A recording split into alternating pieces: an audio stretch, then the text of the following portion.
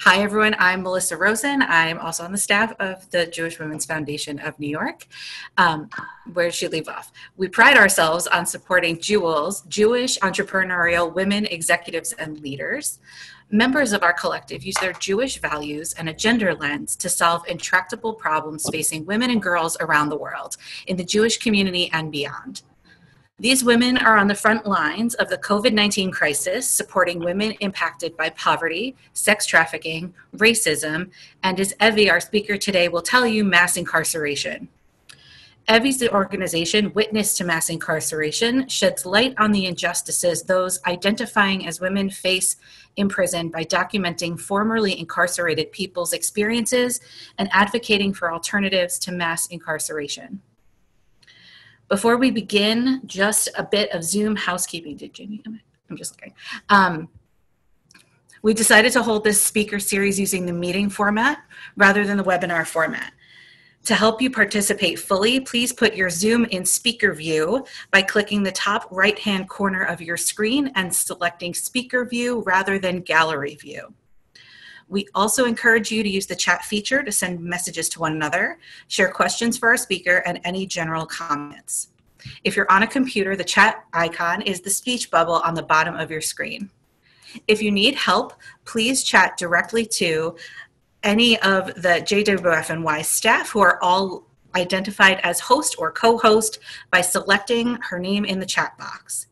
We've muted you all to avoid background noise, so the chat feature is the best way to make sure your message is seen. If you're inspired by what you hear this afternoon and want to support JWFNY, text JWFNY to 44321 to donate, and we'll put that info in the chat as well. Your generosity helps us support Jewish women leaders and creates a better future for women and girls. And now I'm proud to introduce the president of the Jewish Women's Foundation of New York, Rachel Weinstein. Thank you so much, Melissa, and thank you for jumping in there. And thank you all for joining us today. This is the first in what will be a series of monthly conversations with various Jewish women social entrepreneurs that we support. So you will get an opportunity to hear more in depth about the work that they are doing. And I'm thrilled that Evie could join us here today. Thank you, Evie, for your time. I'm going to jump right in because we have a lot of ground to cover, and I know you have so much to share. You know, obviously, these are strange times with these shelter-in-place orders. People are feeling confined and trapped in their homes, you know, particularly those who are living in small apartments in New York City where this pandemic is at its worst. They're missing physical contact with friends and family. They're missing the regular distractions and activities that they have in their normal lives. And some people have said, you know, they even feel imprisoned. Or those living on their own say that they feel like they're in solitary confinement. What would you say to that? How would you make that comparison? Well, if they were on the street, I would stop them and talk to them immediately, of course, because they have their freedom.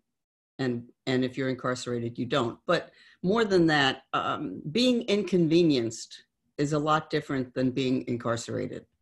You are inconvenienced in your life in that you're being asked to spend your days in your apartment in order to save your life. You have the privilege of being able to go to your second house in the Hamptons or anywhere else, with the exception of having to be limited in your space. You have television, you have computers, you have you have food you can order for delivery. But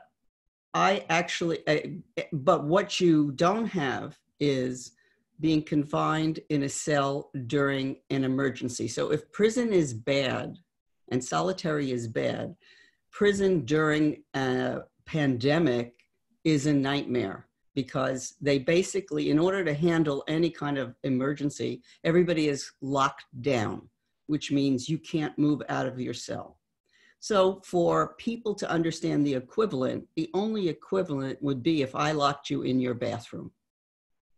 And you could not get out of your bathroom, and you would be served 3 meals a day in your bathroom, and you had no phone, no computer, and nothing to do. Now, if you were willing to be locked in your bathroom for 24 hours, then I would understand you saying, I feel like I'm in solitary confinement. But short of that, you are basically inconvenienced, and you need to understand what a privilege it is you have to save your life. Yeah, totally. You know, let's back up a little, and you know, we want to have this conversation with you. You're very generously sharing some from your personal experience, and then telling us more about sort of how COVID is impacting prisons now. You know, when you were in prison, how would you go about structuring your days? Because I think in the beginning of this, you know, people also leave out, I have this day, and how would you go about structuring your day to help you move forward and pass the time and keep yourself, you know, present, and, you know, your emotional health? So first of all, you don't have your day. You can't structure your day. Your day is completely structured for you. It's frighteningly structured. So you are woken up at 6:30 in the morning. Your bed has to be made by 6:40. There are scheduled activities like laundry. If you want, you have to bring your laundry 3 times a week. And if you don't get it there between 6:40 and 6:50, then your laundry doesn't get done. Then you have between 6:50 and 7 to eat your breakfast. And afterwards, you report to your bunk, you get counted, and then you have to report to work. Your whole day is like that. The only time you have less structure would be after the evening count, which is at about 8:30. So between 8:30 and 11 o'clock, you can talk to people in your unit. But if you have a guard who's a very unhappy person, that guard will say, well, I don't like your attitude today, so everybody has to be in their bed and nobody can be talking. And that happens 1 out of every 2 days. So how do you keep your sanity? For me, I literally started, some of you know this about me, I did not attend a synagogue, and I was not involved with congregations for 40 years before I went to prison. And for me, the first day of prison, I started saying Shema Yisrael, Adonai Eloheinu, Adonai Echad, and I said it all day. I said it quietly, but I said it all day, and that helped me. And I had to work very strongly at thinking about memories that were endearing or warm. And I had to spend every day in prison thinking about something that I enjoyed. And there was images of my father, images of my mother that I would replay over and over again in order to calm myself down. When you're under, it's amazing that every prison, people don't kill each other because the stress is so severe. And I was in a camp. I was in what they called the most restrictive. My camp was called the Cupcake Camp. It's where Martha Stewart went to prison. And it's not a cupcake. It's, in fact, because it is a camp, they make things worse. And they make things worse for women because women will not argue because they don't want to risk losing a visitation with their kid. So 70% of the women in prison have children, and they won't argue. Whereas in a men's prison, they'll go on hunger strikes. They don't care. It's not the same issue. So in women's prison, there's no one except for me tried to start a revolution. And once I tried, they watched me every minute. Tell us more about that. Tell us more about that. Okay, so if there are probably 20,000 rules, I'm not exaggerating, within a prison. So one of those rules are you can't congregate with more than 3 women because that would be considered inciting a riot. So if you went to eat lunch with 3 women, an officer would come over and check you out. Now, I was writing, when you come to prison, you're told right away, don't ask anybody their story. And I asked everybody their story, but people realized that I was an activist and I was sending out their stories through snail mail to be posted on the website. So people would seek me out to write their stories, to send it online. And I had guards following me everywhere. I was playing with fire for the entire time I was in prison. And part of me didn't care because I believed strongly that these stories needed to get out, because I would say 80% of the women I was incarcerated with were guilty of nothing. And they were literally at the wrong place at the wrong time. Or it was such a stupid story that it's untenable. And if I might add something to just a thought, you have to understand that right now in prison, many prisons have 80% of the people testing positive for COVID, literally 80%. And I don't want to go off your questions, but I was going to talk about the COVID part in a minute. So can we put that in the parking lot just for a few more minutes? Because I definitely want to unpack that with you. When we had our pre-call, you mentioned to me that you had been in solitary confinement in prison.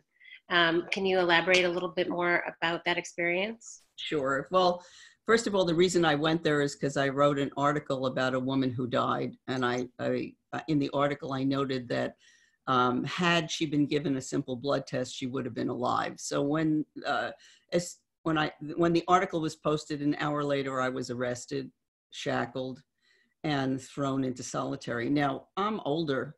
I'm being shackled at age 64. And when you're shackled on your ankles, for anybody, even if you're not 64, it's a very painful experience. And they know it.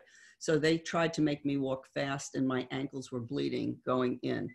And then you're strip searched, and they can choose, because I wrote an article that implicated an officer without naming him, they said to me, we can keep you for as long as we want. And they could have.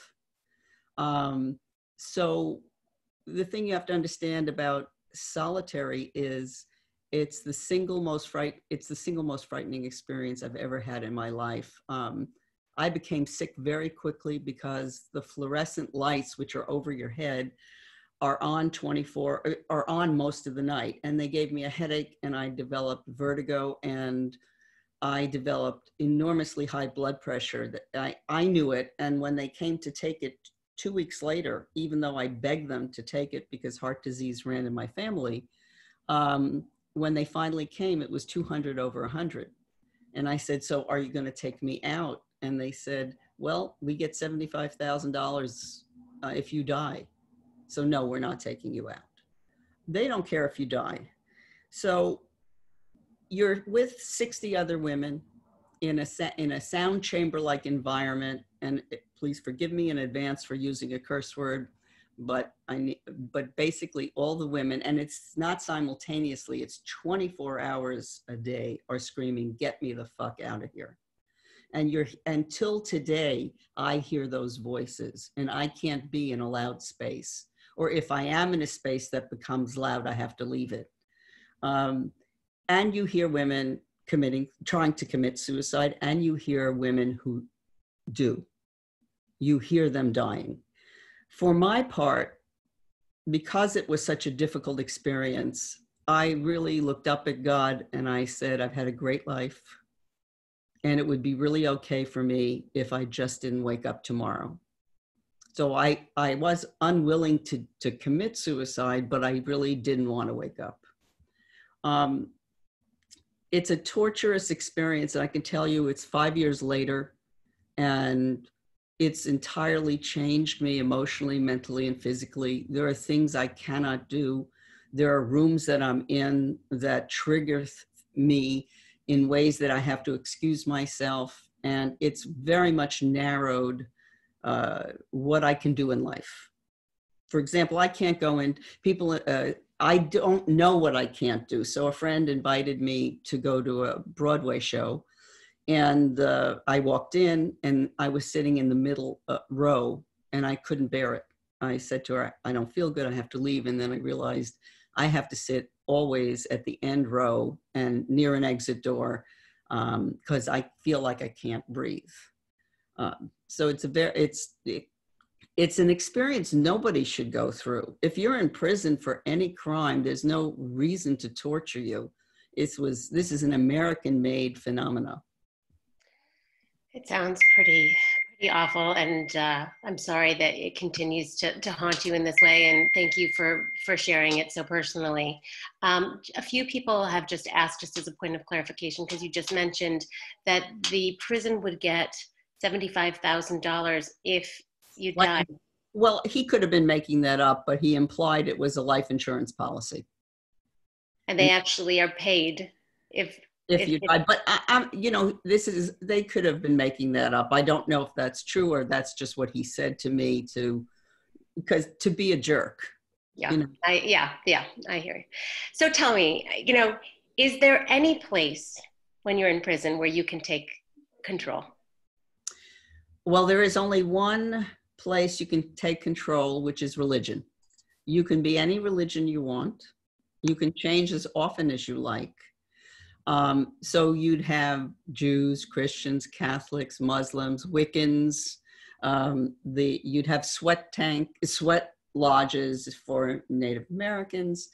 And what's funny is, and I relayed this story to you, which I enjoy telling, is 6 weeks before Passover, people who self-identify when they come into prison as Jewish get a piece of paper, and you're allowed to spend $300 to buy kosher for Passover food. So on that list is chocolate covered matzah, chocolate covered, everything, nothing that you get on a prison compound. So sitting next to me are about 20 women who are saying, look, I want in on that chocolate matzah stuff, and roughly 6 weeks before you even get the list, 35 women convert to Judaism. So what we ended up having a Seder with a lot of women, most of whom are not Jewish. My friend Marika and I were the only ones who knew the service in Hebrew. And they permitted us to have a whole day to set this up. It's all paper cups, paper plates, and you get 2 nights for 5 hours a night where you're allowed to have the service, and there's no guards there. So people do it for the food. They also do it to get 5 hours each night out of a horrible environment. So Marika looked at me and said, why don't you do the Shema? Why don't you do the Manashtana? And I said, okay. And I sang Manashtana, Halayla Hazeh. And at the end, the entire room of people clapped. And I looked at her and I said, they think this is like a Broadway show. They don't understand this is like a service. But anyway, people love the food. They come over to us and ask us, what is stuffed cabbage? Why do we eat matzah? But at the end of the holiday, everybody converts to Muslim because Ramadan is up next. So people can keep switching around depending on which gets what, and the guards can't do anything. So it's the only area where we get a little bit of joy. Well, I'm glad that's there. Some of our listeners might not know, but you are the child of Holocaust survivors. And so I imagine this idea of confinement informed your whole life before, it was being carried over from your parents and informing then how they maneuvered in the world after they had come through the Holocaust. How was their confinement? How did it impact you in your life from the very beginning? So let me say this, that I come from a set of, my parents were in Jewish DP camps where they met and married, as did 100 other couples that when they came to America, we were all together. So the Holocaust did not end in May 1945. It was a fluid, living experience that was with us every day. So typically on Shabbat, we all ate dinner together. Afterwards, my father, I would ask, I was interested, and they were willing to talk about it. My parents answered any question I wanted. So there's 2 components to this. I wanted to know of my mother's 70 people that she lost, who were my aunts and uncles, who was everybody. So I wanted to know about their lives. And I also lived, I went to the Catskills every summer, and we had half the bungalow colony. the other half that were American people would wonder whose kid belonged to who, because we were literally a meshed family. So my experience as a child growing up was extremely positive and very open, which not all people had. In terms, and my parents made a point of starting to speak publicly at a very young age about their experience. So they would speak they only didn't speak to kids under 12, basically. But they spoke in high schools, junior high schools, colleges for like 20 years. So it lived with me in a way that there would be times when I'd hear them talking to a crowd and I'd hear a story that I hadn't heard before. But it was, in fact, one of the most important stories, if you want me to tell the story, the most significant story which impacted me in prison was a story I didn't hear till like 1988, 45 years after their liberation. Do you want me to share the story? Sure. Okay, so by 1988, most of the Holocaust survivors that we knew and grew up with were doing well enough to buy an extra apartment in like Boca Raton and go there for the winter. And I knew my parents wouldn't do that, so I bought them an apartment. And we went together for this one New Year's Eve. And while I was there, I heard the story. My father told me that in about 1940, my father had been in 12 labor and concentration camps. And Jews weren't allowed to carry their talis, tefillin, or their prayer book. And one day he decided to carry his, and of course a Nazi on a horseback stopped him and called over some other Jews, and he beat my father to within an inch of his life. And he wanted other people to see that. And after he left, someone slightly older than him, who was a Jewish doctor, worked on him and said, "I've done all I can, the rest is up to God." And my father looked up at God, which is why I think I looked up at God in prison, and said, "If you spare my life, I'll honor you every day." And so I grew up watching my father with great joy daven every day. And I remember I would always sneak into the room, and whenever he was putting on the straps, I would stick out my hand so he would attach us. I loved it. And in fact, it's that image that kept me alive in prison. It's that image that was crucial to my survival, his joy, his finding a little space in a room. What I didn't know is that during this weekend when we were down in Florida, my parents went to an event with other survivors, about 200 other survivors. So there's 2 rooms of survivors. And a woman walked over to my parents' table and introduced herself as Mrs. Schindel and said, "My husband, Dr. Schindel, is in the other room." And about 5 minutes later, there's crying and screaming and nobody knows what's going on. And everybody goes to the other room where my mother sees my father on his knees with his arms wrapped around a clearly partially paralyzed man. And this man was the Jewish doctor who 45 years earlier, it's hard for me to say this, had said to my father, "I've done all I can, the rest is in God's hands." And that's so beautiful. That's so beautiful. Yeah, that's one of the most important stories of my life. Evie, you notice I didn't ask you, we talked a little bit about this when you and I talked last week, and there have been some questions about it, but I didn't kick off this conversation by asking you about why you'd been incarcerated. Can you talk a little bit about why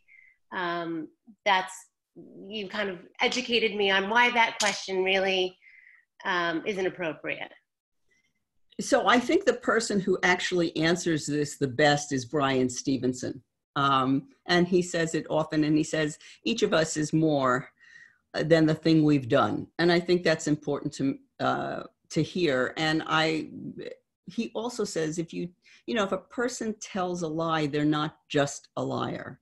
If a person steals something, they're not just a thief. And if a person kills someone, they're not just a killer.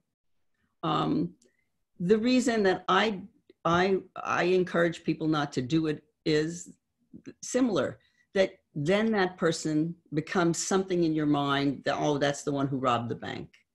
But the other reason, which I think is more important, is that there's a distinction that is a terrible distinction that's made between nonviolent, low-level crimes and violent crimes.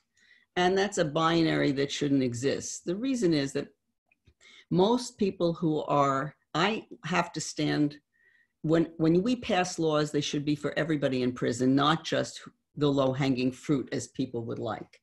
If someone's in prison at age 55 and they committed a murder when they were 17, they're just not the same person. And for you to hold them accountable as a violent offender who used a gun is to mischaracterize the fact that they've spent 30 years being institutionalized and they did something when they were young and probably regretted it. And I think it's very important for us to support people with violent criminal backgrounds.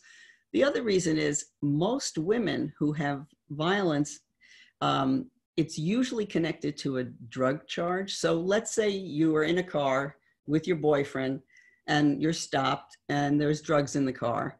The police, then there's no gun.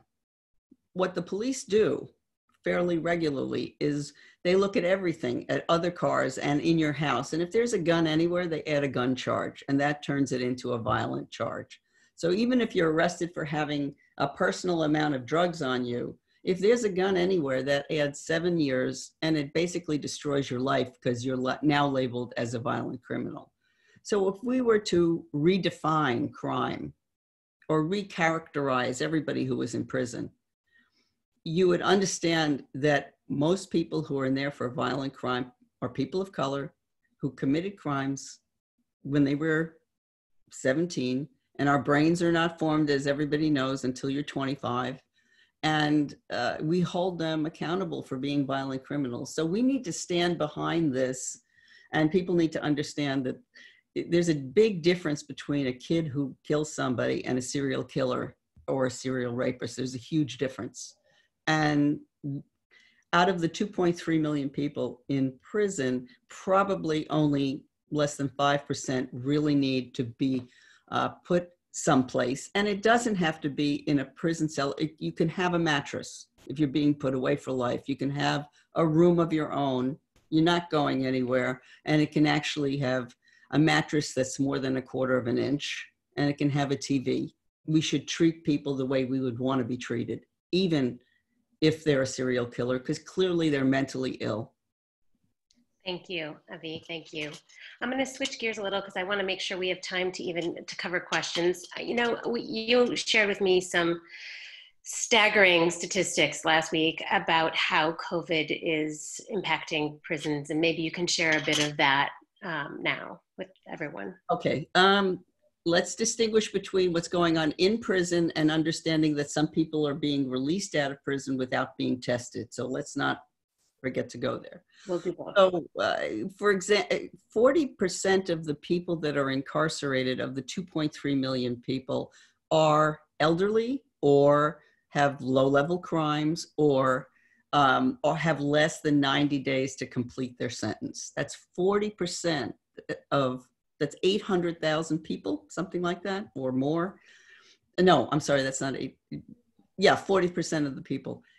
There's no reason not to release people.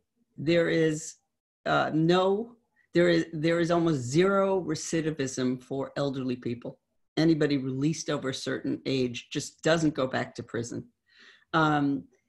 Governor DeWine of Ohio was asked to reduce his population by those 40%, and that number was about 20,000, and the names were given of the elderly, of the people who were immunochallenged, of people who had diseases. He let out 7 people. And what I will tell you now is it is outrageous around nursing homes, and it's outrageous that there's not a count of how many people are dying in prison every day. There's not a newspaper, there's not a stream reporting it, but I fear that hundreds of thousands will die because people have yet to make this a priority and to say we have to end this practice of mass incarceration. So I fear we're going to see 500,000 people die from this inside prison. And when I say that number, people just go, really? I said, if you have 80% of Ohio prisons showing positive, and at Bedford in New York State, you have 500 cases of COVID, you have to understand that there's no social distancing, there's no soap, there's no disinfectant. In fact, we make disinfectant for you and we get none of it. And it's kind of like when my mother was making warm wool hats and mittens for the Nazis, but never got to wear a pair. We're doing the same thing the Nazis did. We have to care about this population because they are us. I am you. And you mentioned as far as testing that it was only the staff who was being tested. Is that correct? Well, Governor Cuomo just ordered that because they're considered first responders, they be tested, but I don't believe they're even being tested in other states. No, I can't imagine Mississippi or Alabama or Texas are testing anybody.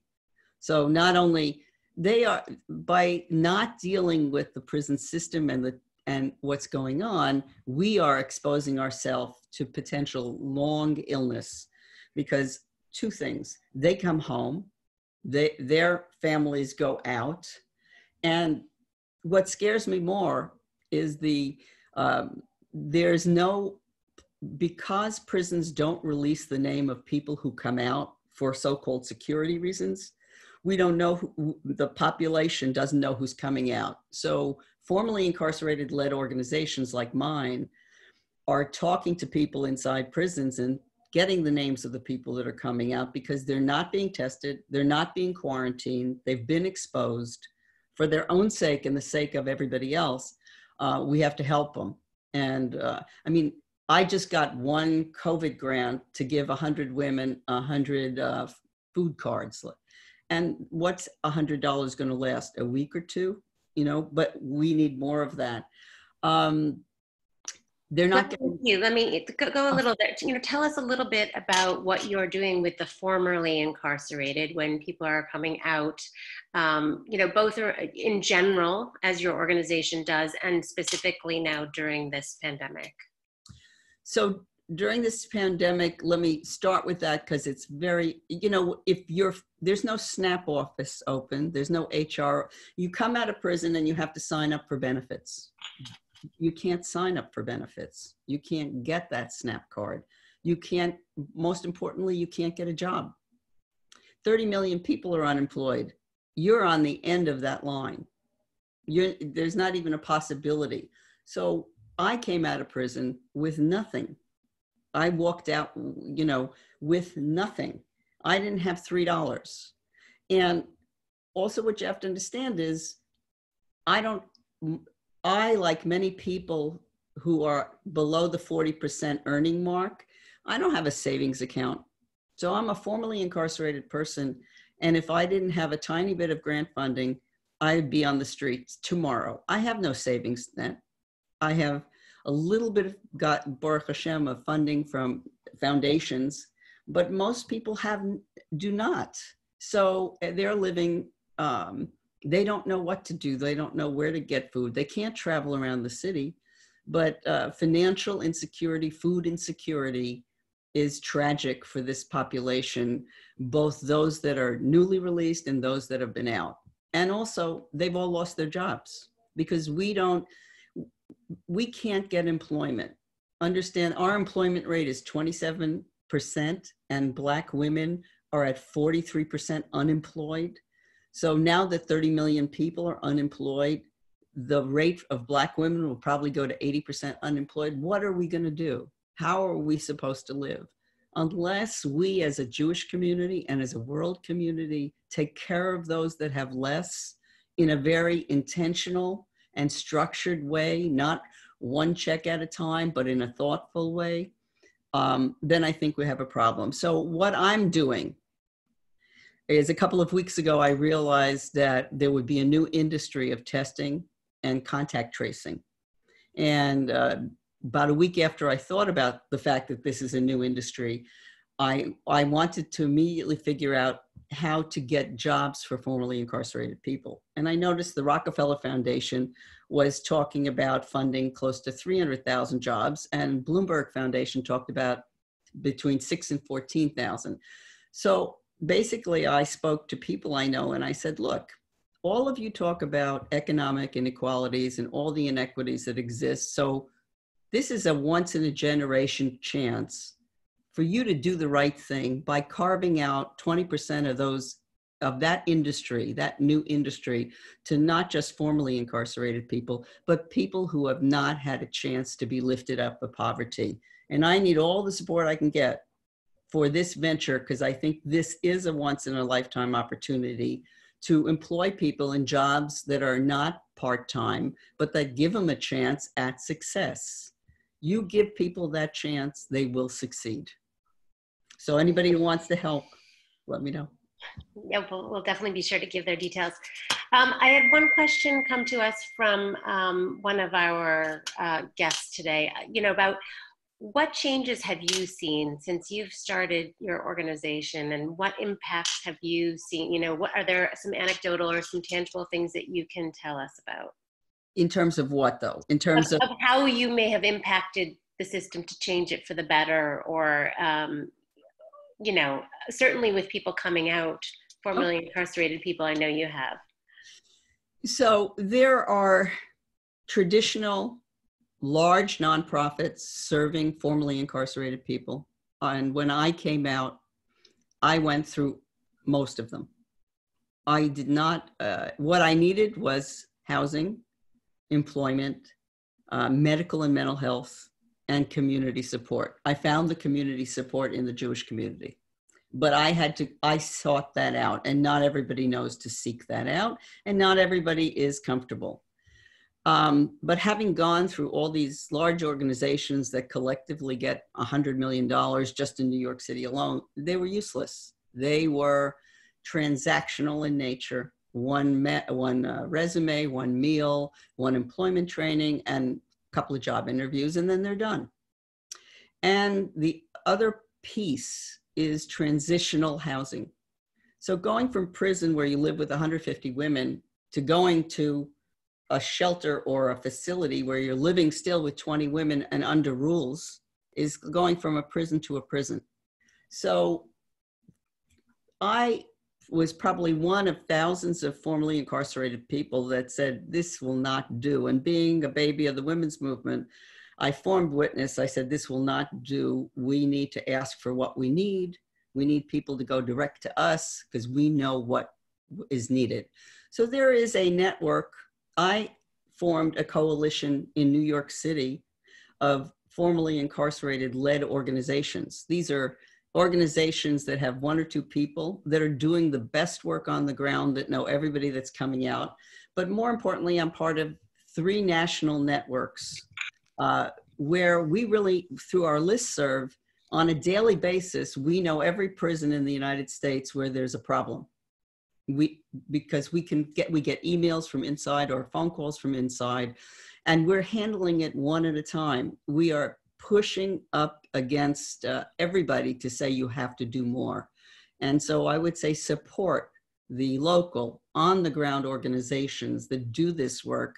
And I'd say within a few years, we will be making a major impact on reentry, on employment. I'm currently talking to 2 or 3 people about getting a building in Brooklyn with 85 apartments that'll be dedicated to formerly incarcerated people as they come out, and so that they don't have to. I was homeless for 16 months. I assure you, with my background, there was no way you could have told me I would be in a women's shelter in a terrible neighborhood at risk all the time for my life from the people I was living with. What I went through is not something I ever thought I would go through, and nobody should go through that. You have to, if you do go through that, then it brings you, then it gives you character. Like all these women who survive and thrive are people you want to hire. Just like my parents who came through the Holocaust and they had a smile on their face. You know, the biggest thing people ask me is, why do you smile when you went through such hell? And I think that's a strange question. I'm so glad to be alive. And I'm so excited about every hour that I get to do the work I do. Evie, thank you so much. I think that's a perfect place to stop. We so appreciate you sharing your story with us today. We so appreciate the work that you're doing. You know, you're channeling your own personal experience. You've lived it, you've breathed it. It's clear that in some ways it still haunts you, and you are making good from it. And so thank you. We're thrilled and honored to support you, and we're very inspired by everything that you're doing. I'm going to turn it back over to Jane. If I may thank the Jewish Women's Foundation of New York for choosing to support Witness to Mass Incarceration. You uplifted me in a way that changed my life. Thank you. Thank you, Evie. Thank you, Rachel. Thank you. Amazing conversation. I learned so much from Evie. I learned so much from all of the chatting in the chat box. Really very enlightening. Thank you to everyone for joining us today. Someone asked me to do a shout out to the men who are on the call, because we need allies. We need male feminists. We really appreciate having you here, as well as the incredible women who are on the call. We believe in ending these sessions with a specific call to action, or four. So the first thing is that tomorrow you'll receive a list of petitions from Humane Outbreak Response that you can sign. The second is you'll also receive a video promoting the census called I Count, and we hope you'll share that on your social media. Third, follow JWFNY and Witness to Mass Incarceration on Facebook, Twitter, Instagram, and on our websites for more information about the work. And fourth, you can make donations to Witness to Mass Incarceration by visiting their website. We posted that link in the chat, and you can reach out to Evie directly and ask her what she needs and how you can be with her on the ground working on these issues. We look forward to seeing you as we spotlight our jewels the first Thursday of every month at 4 p.m. And on June 4th, we'll speak with Yavila McCoy, who is the CEO of Dimensions, Inc., about her work supporting Jewish women of color and how the pandemic has necessarily altered that work as the rate of Black and brown people dying from COVID soars. Chills. Again, on behalf of all of us at the Jewish Women's Foundation of New York, thank you for being here. Stay safe and stay sane. Thanks, everyone. Bye. Oh, Allie says bye. Allie. That's Allie, everyone. My significant other.